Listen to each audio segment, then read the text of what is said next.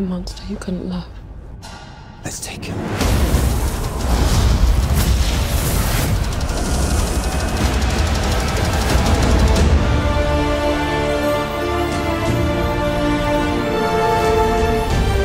All right, so now we have Harry Potter Part 57. Let's get into it. My name is Brandon Keith Avery, and this is just my opinion.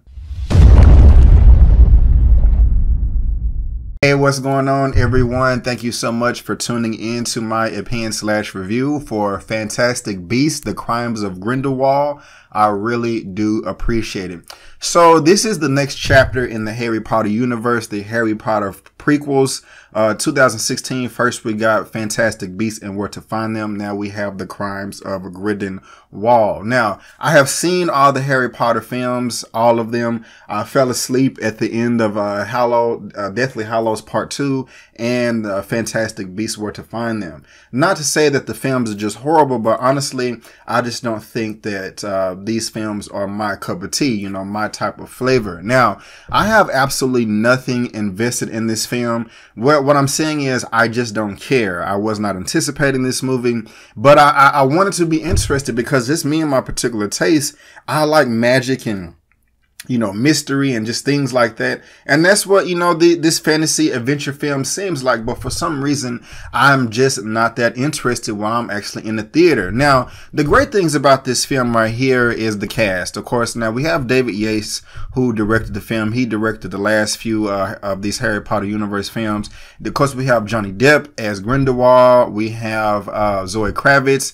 We also have Eddie Redmayne, Academy Award winner right there. And Ezra Miller. He's the Flash in the DC universe, you know, so we have a great cast here. And for the most part, they did a great job. That is one of the positive things that I can say about this film. I also like the score, the soundtrack, you know, it was very moving. I like that part. I like the cinematography of the film. The film looked great. I like all the effects. I like all the little beasts and things like that. That's cool. It's creative. Some of it is just some things that I've never seen before in the film. And, you know, these films right here, Fantastic Beasts and all the Harry Potters, it's just a testament to show, you know, what Hollywood can do as far as entertainment and the cinema and effects and things like that. I mean, there's pretty much, they can do anything that they want. So those are all the good things. But actually for the film itself, I mean, you may say, well, Brandon, you talked about all the elements, but there's nothing else that I could say I actually enjoyed about the film. And I guess the only thing left is like the plot and the story.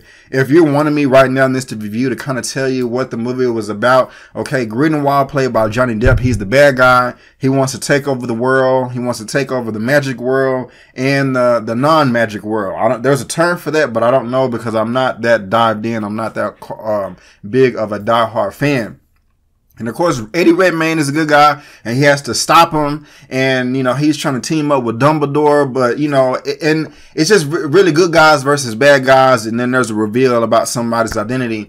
And then there's just really nothing else to it. I mean, for me, it was very difficult for me to follow this film. I was trying to pay attention, but I was losing interest. And I was like, I don't feel like trying to pay attention. I just want to look at the screen and understand what's going on. I mean, I'm just not...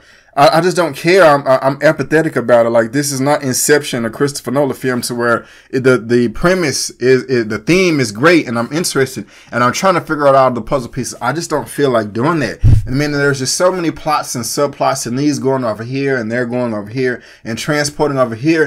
And I think the main reason that turned me off of this film is I just don't understand the rules of the universe and the magic and how it all works. I mean, I don't know. I guess I just have to sum it up and say that these films are just aren't for me. I'm not finna sit here and say that the film was just trash, but I'm not finna sit here and say that the film was good either. I mean, I'm just indifferent. There were other people in the theater that saw it with me that enjoyed the film, that laughed at a few jokes and I laughed, but there, I mean, I may chuckle maybe once or twice, but there was nothing to where I was just like, oh my gosh, that was clever. Oh my gosh, that was funny. I like how they did that. I like how they did that, other than like the generic things that I mentioned at the very beginning of this review, at the very beginning of this video. However, the end, the final climax at the end when they were all kind of using their powers, that was kind of cool, but it was, you know, like a 5 to 10 minute sequence out of a 2 hour and a 14-minute movie. You know, I wanted a little bit more out of that. So guys, in the end, this movie is just not for me. The series is not for me. I wish it was, because I thought I liked stuff like this. Like, I really liked the Sorcerer Supreme, and that had to do with magic and things like that. But this just did not tickle my fancy. If I have to rate Fantastic Beasts: The Crimes of Grindelwald out of a 1 out of 10, I'm going to give this a 5.5 out of 10. Yes, a 5.5 out of 10. But guys, that is just my opinion. Have you seen Fantastic Beasts: The Crimes of Grindelwald, or do you want to see it? Have I turned you on? Have I turned you off? Do you agree with me, or do you disagree with me? Let me know down in the comment section below. Let's get this conversation going and keep it flowing. If you like this video, go ahead and give me the thumbs up, and if you don't, that's fine. But you can still subscribe to my channel. You can also look me up on social media: Facebook, Instagram, and Twitter, all the good stuff. It's right there at the bottom of your screen, and I made it very easy by providing links to all that good stuff down in the description box below. But guys, I just want to thank you again for tuning in to my opinion/review for Fantastic Beasts: The Crimes of Grindelwald. And before you go, don't forget that my name is Brandon Keith Avery, and that's just my opinion. Peace.